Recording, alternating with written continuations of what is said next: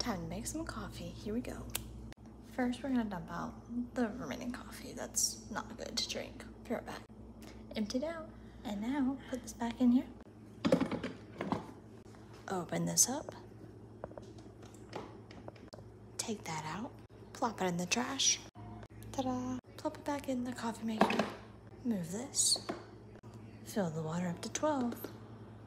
I need 2 ways to do this, so you don't get to see this part. You know, shh, it's secret. Water's filled up, and now we're gonna get some coffee. Grab a coffee filter. Magic. Place the coffee filter in the coffee machine. Bloop.